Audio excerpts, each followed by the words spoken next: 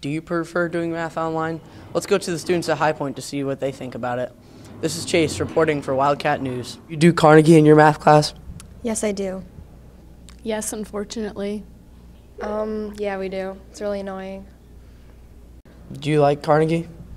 No, I do not. It is way, way, way, way, way, way, way, way too boring.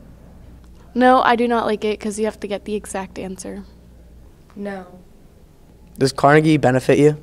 No, it does not, because I just type in random answers until I get one right. No, I do not think it benefits me. Yeah, even though it's really annoying, it helps me. And when we're going to have to take those tests online, it's going to help a lot.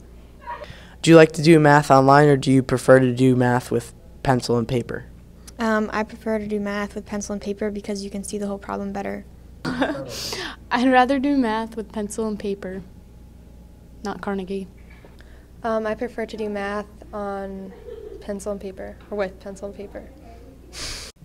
Overall, the students at High Point seem to benefit from Carnegie learning as much as they dislike it. This has been Chase reporting for Wildcat News. Back to the studio.